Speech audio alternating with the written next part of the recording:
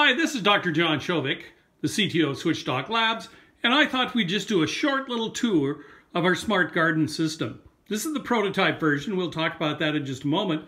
But over here we have the tank with the ultrasonic transducer and the pumps for these 5 basil plants, all individually measured with moisture sensors right down here and individually controlled by USB pumps connected in here. Now this is the main unit. Of course, there's the Raspberry Pi with a Pi Grover on top of it.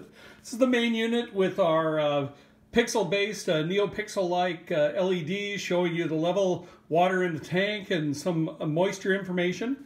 An OLED screen, a A to D converter for the air quality sensor that's over here and also one of the plants. And then over here we have the extender boards. Now, these 2 boards are being replaced with a single board without all these wirings. That's part of our Kickstarter.